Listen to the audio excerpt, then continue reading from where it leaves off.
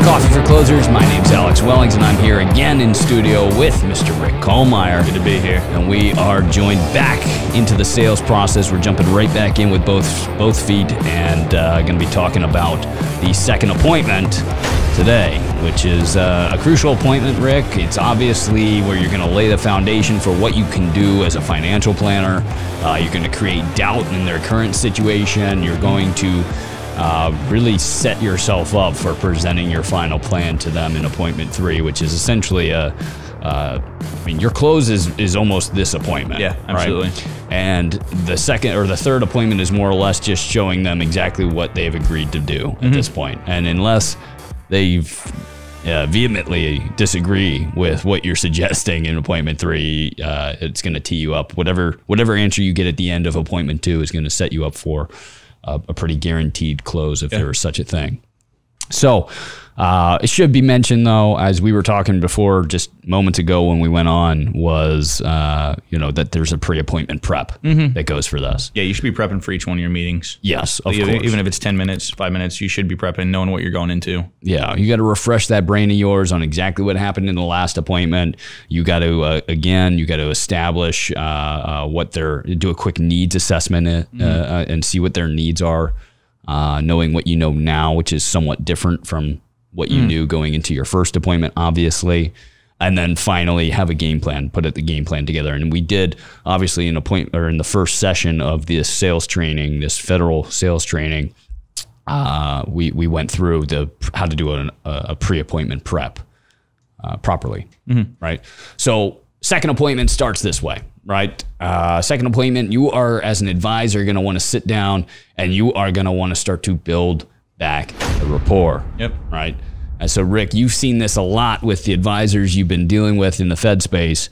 They're building the rapport for what reason? Why are they building back the rapport? Like, how do they do it? Are they just joshing around? Are they recapping? I mean, go in depth a little bit. Yeah, so I think that's a huge thing in the sales industry. That's always a really fun part. I know it's something I struggled with just getting into the sales industry, of like when people are like, oh, you got to create rapport with somebody. And you're like, yeah, what does that mean? Like, are you just getting on the phone with them and joking around? And then like, if you just do that, nobody's going to take you seriously. You don't really have like a business rapport, and learning the difference there took me a little bit to get. And I think that's a huge part of the sales process. And so, no, you're not just getting on the phone with them and talking about the game last night.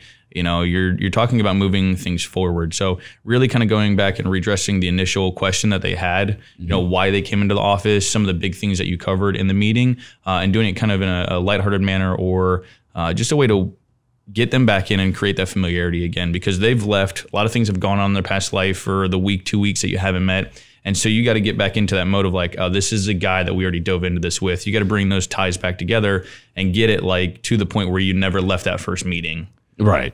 Right. I mean, I've seen, when I've taken a look at the advisors at the top of the pile in the Fed space, they seem to go into the second appointment building back the rapport by what they had learned about the prospect in the first appointment. So this potential client had maybe divulged some information about their family or their kids or whatever. And so as they're recapping what happened in the first appointment, they're also kind of making funny anecdotes to their life or something like that, just trying to loosen the vibe a little bit, because at this point they, depending on how much time has gone on, they've somewhat forgotten about the nuanced pains that you exposed in the first appointment, which, if you remember the first appointment, we basically did a general benefits overview, and then we basically convinced them that a benefit analysis was the best thing that most federal employees will do before going in. And there's no real place you can get that other than with advisors like myself or yourself, whoever the advisor is out there. They can't get that anywhere else. So you've convinced them that this benefit analysis is the key. And so in that rapport building, you're trying to get them loosened up a little bit, because they may come back a little cross-armed again. Right, and not wanting to share stuff, or maybe they're open arms. If you're really great at what you do, maybe they just are jazzed up exactly the way you left them after first appointment, but maybe they are not. And so this rapport is just going to allow you as the advisor to test where they are I think that's a great way to sum it up. Like the whole point of this, like first couple minutes of that meeting is just to get them to put their arms back down. Yes. You know, because when they obviously left the first appointment, they're down there talking to you, they're opening it up to you. Yes. They're going to come back in the second appointment and they're going to be again crossed, a little bit walled up, and it's getting those defenses back down. Right. In at least the conversational sense. Right. And then refreshing them, right? So you told them in the last appointment that you were going to have a benefit analysis ready for them, and you are going to. If you saw appointment or step number 3 in the sales process, which was the actual creation of the benefit analysis, the track report, you've got this benefit analysis with them. Now, is this benefit analysis foolproof? No, it's not everything you need to know. It's a quick report. That's what I like to call it. A quick report. It's got the particular information that pertains to their Fed benefits. And it's going to allow you the landscape to start where in the first appointment you were talking about federal benefits in general. Now you're limiting it down to narrow the gaze into their particular situation in federal benefits. So you're not just talking to them only about TSP in general, all the funds of the TSP. You're talking about the TSP, the C fund in particular, and how that C fund will grow over the next 5 years until they're maybe they're retiring 5 years from now, and then showing that distribution of that asset over the next 20 years in their retirement, 20, 30 years, whatever it might be. Whatever fund they're in, you're diving into that particular fund, why they chose that fund, how that fund works, the goods, the bads, the uglies of it. You're getting into their meat. So you build the rapport, and then now you're jumping into this benefit analysis. You know, Mr. Ms. Smith, I've got this great analysis. You know, we had talked about it. So this is going to give us, let me just talk to you a little bit about how this appointment's going to go. I love giving an interview. I've seen a lot of advisors kind of give it, not an interview, an overview of what the appointment's going to be. Right. So they'll sit down and they'll say, here's what we're going to do today. We're going to talk about this benefit analysis. I'm going to give you a little insight as to what I found in when I ran the report, and then maybe give you some guiding advice as far as how you might mitigate some of my concerns, or, you know, maybe you're comfortable with them, blah, blah, blah. Right. So you give them the overview of what's going to happen. And then basically you're going to start diving into this report. So you've got this report, give a copy to each person or anybody else that's in the room. And you have your copy, and we're going to start working page by page. And you're going to address things like we were just talking about with the TSP. You're going to say stuff like, you know, the C fund, why were we invested in the C fund? Again, remind me about those types of things. You're doing a little more fact finding. I call it fact finding the deep cuts, right? So you're taking the deep cuts. You're going to go into their strategic thought process as to why they wanted to be invested in the C fund, as to use the example we were already using, or maybe why they're in the G fund, or and who told them to do that? You know, do they have another advisor that told them that they should be in the G fund or C fund? Like, this is where you're actually getting into the appointment with them and saying, you know, what are you doing? What's your specific situation? Right. And you asked them in the last appointment to bring specific documents. So if you weren't able to get the Social Security information by now, maybe they've brought it with them at this point. Or if you're doing things virtually, maybe they've had the chance to find out that information, right? So if you're doing this all virtually, then you, after appointment 1, would have had to send them an email or something like that to let them know how to get that Social Security information. Rather than the belly-to-belly experience where you may have told them or had a handout or something that showed them how to get those Social Security payout numbers. But basically, you're gathering the rest of these things, and then you're going to start exposing issues, right? So if it's TSP we're talking about first in the track report, then fine. We're going to talk about TSP. We're going to talk about their particular investment in TSP, why they thought about that, and then ask probing questions as to why. So if they're invested in the C fund, they're pretty risky, right? For a person that's 5 years out from retirement, they're pretty heavily invested in the C fund. You know, what's the thought there? Do we have other assets that are helping us mitigate those risks, right? And you might ask about those questions or about those other assets. Okay, these will help us get a more balanced, specific track report or specific benefit analysis that'll show the distribution. But the idea is you're giving them this quick report that's going to give their mind a taste of finally seeing their assets distributed over time. And I assure you, their current advisor or the lack thereof has never, or their government, whatever, has not shown them a distribution strategy with their benefits included with their other assets. So it's easy for you as an advisor to make the case of saying, hey, look, you know, one of the cool things about being able to maximize is showing other assets. So we can add these things in right away. talk to me about, your pension strategy, right? Like in the last meeting, you told me you wanted to take the 25% survivor annuity. Remind me again why that was. Yeah. Here are the particular issues. So you're addressing the specific benefit. There's specific, so the benefit itself, the specific situation of that client within the benefit currently, and the issues with that decision. And then you're going to let them decide, come back with maybe, a resolution, why they did something like that, why they've made those decisions. And if you don't like the answer, then you're going to make your suggestions. Okay, well, great. Well, here's why other federal employees might not be able to do that, right? Or might not go the same way, or why they haven't done it, or why we've looked at other strategies with those employees. Right. That's you want that groupthink mentality where the federal employee is now, an outcast from their fellow federal employee friends.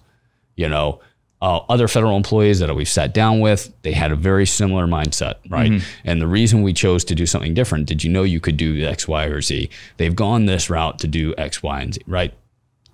Let's take the pension, for example, right? We were talking before we went on air here. Pension example, okay, they're going to take the 50%, the max survivor benefit of the pension, their FERS annuity. And they've got this FEGLI, and you're like, well, why again, remind me again why you've got a maxed out FEGLI plan and you're planning to take the 50% survivor, because here's what other federal employees, I've guided them to doing. Because you've got this great spousal benefit that's going to pay out to your loved one when you pass away, you've got additional coverage with this FEGLI. What was the thought there? Oh, I want to really take care of my wife. I want to really take care of my spouse, whatever it might be. But you're not realizing that this FEGLI is going to blow up on you, right? Or maybe they're not taking a spousal option and they're going to solely rely on FEGLI. Well, there's a FEGLI cell right there, right? Now they've got no spousal option with their pension. They've got this FEGLI life insurance that's going to explode on them. You could make an opportunity, you could pitch to them the opportunity to potentially look at supplemental life insurance options out there that are cheaper, more permanent, and are going to stay and pay out tax-free benefit to them, rather than getting this, spousal benefit with the pension or something like that. That's going to be fully taxable and maybe lesser benefit and certainly less control. You're not going to get it all in a heap or anything like that. You're going to get it distributed over time, right? So there's a lot of benefits by just examining their thought process, because I assure you they're not thinking it through as far as you would as a financial planner. Or do they know any of it, or nor nearly as much as I need to with it. And that's where you're going to get from the beginning of this, where they walked in with a simple report. They walked in with just a couple pieces of their information, and you're walking them through all these pieces, the TSP, the FEGLI, their first pension, any other outside assets. And that's what's guiding you to say, hey, look, I've got a little piece here, but there's a lot more to this puzzle. Here's all these questions. And that's what's going to get you to the point of getting them in for really another fact finders, because there's so much you're going to cover through these steps. Well, you're doing that deep cut fact find as you're going through the quick report, right? So you do this benefit analysis and you're going to do deeper fact finding as you're going through, getting the information you asked them to come back, right? So in the first appointment, you build some rapport, you build some credibility, knowledge, and now they're willing to bring the reports with them to the next appointment, or show up with them online to the next appointment, whatever it is. And now you're going to show them this quick benefit analysis and talk to them about the issues that you're seeing at a very elementary level, right? And that they might be justified in the decisions they're making, but I need to know more information, like any doctor would, right? And you're going to get that deeper information, and you're going to say, here are some of the issues, right? You say you've got these assets and these things. You've got this this other 401k, past employer 401k. Your husband has a pension. You've got these other things. Here are the leftover issues, or here are some of the ways that you could potentially maximize better in retirement, whether that be Social Security, deferring Social Security, or a Roth conversion strategy if they have a lot of assets and taxes are on sale right now. Talking about taxes, talking about maybe a better distribution strategy with TSP, very limited with the distribution options within TSP, moving those funds. And you're generally, without being specific, explaining to them like a 101 lesson in financial planning. That's what I've seen the best advisors do, is like they come in, they build rapport in the second appointment, they go through this quick benefit analysis with the client, they then talk about the issues as they're going through the benefit analysis and see if the client has any sort of anecdotes, and anything that's left over, those are the pain points, right? And then they're going to say, let me teach you something about financial planning. This is what we've done with many other federal employees across the board, is we've talked to them about this, or, you know, here's how you guarantee income. We take a portion of this kind of money and guarantee income. There are products out there that do that. There's ways that we can strategically accumulate safely over the next few years so that we don't have to lose it. Some people will use like a Riskalyze software and get a speed limit sign. And that's really unique because it asks the questions to the client, and the client makes a decision and then shows them their speed limit and then where they're actually at right now, right? Yeah. So that's really unique. And then finally, the last step of the second appointment, and really where you should start with, from the beginning in your mind, is, would you like me to do this, what I've done for so many other federal employees, and put a plan together? Knowing what I know now, I have a very firm belief that I can help you with your specific financial issues going into retirement and help you maximize these strategies. Would you like me to put something together for you so that we can come back next week and you guys can design a plan that, like, from the guidelines that I have, design a plan that looks exactly the way you want your retirement to look, right? And if they say yes, depending on where they say with that, your next appointment with them is just frankly delivering the appointment. Yeah. And we'll talk about appointment 3 because it's really cool, but the best of the best in appointment 2, it's simple. We're gonna build rapport. We're gonna go over this quick benefit analysis. I'm gonna identify issues that I see, and I'm gonna do deeper fact finding as to why they made this decision or why they want to make this decision or that decision. I'm not gonna do that in the first appointment. People want to do that in the first appointment, and it's pushing the issue. Yeah. Educate for free in the first appointment. In the second appointment, if they come back to you in the second appointment, now's your time to do deeper fact finding and find the real issues. And then do a quick teaching of financial 101. I call it financial planning 101.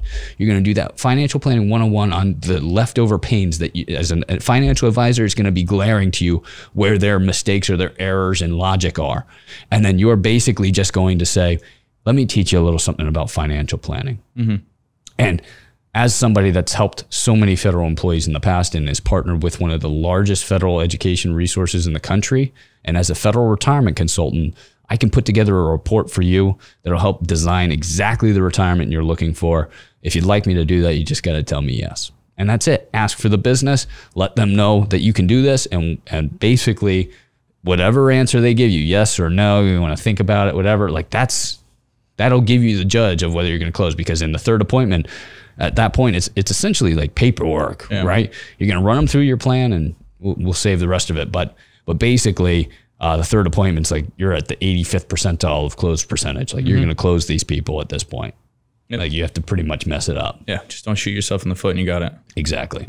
Hopefully. So that's appointment 2. Rick, anything else you want to add to that? You were good, man. We covered it. All right. Good quality there. Everybody, thank you so much for joining us on the Here Now 4th episode of The Sales Process. Stick with us for this last episode here, and we're going to show you how to close more business in the Fed market. Thanks again. We'll see you next time right here on Coffee for Closers. I'm Alex Wellings. That's Rick Kallmeyer. We'll see you next time.